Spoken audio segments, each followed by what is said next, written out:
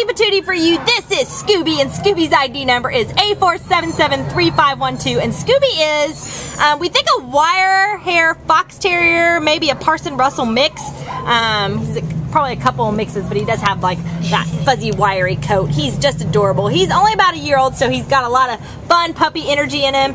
He came in actually as an owner surrender on November 5th because the landlord wouldn't let him keep Scooby in their home anymore. Poor Scooby, he's only 9 pounds and no trouble at all, but he's just a fun little guy, super friendly, tail waggy. He's very curious, and as you can see, affectionate and kissy. He loves other dogs. He's gonna be a super playful puppy. You know, he's okay on leash, but as a puppy, you know, he could always use you know, whatever training that you'd like to give him as a puppy.